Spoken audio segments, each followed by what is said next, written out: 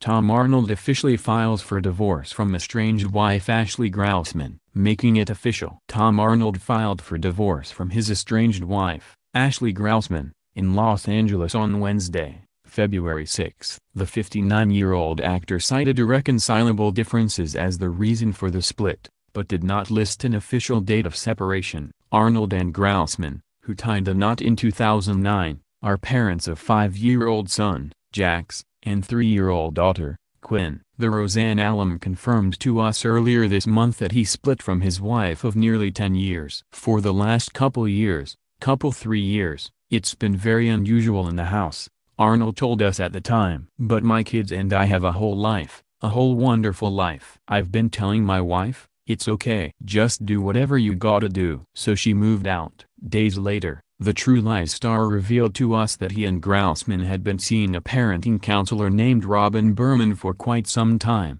Now this stress has calmed down. I am the fun parent, but now we can work together. Well, now we can try. You can't co-parent when one parent is like, ugh, I hate you, Arnold told us at the premiere of his film Dead Ant on January 22.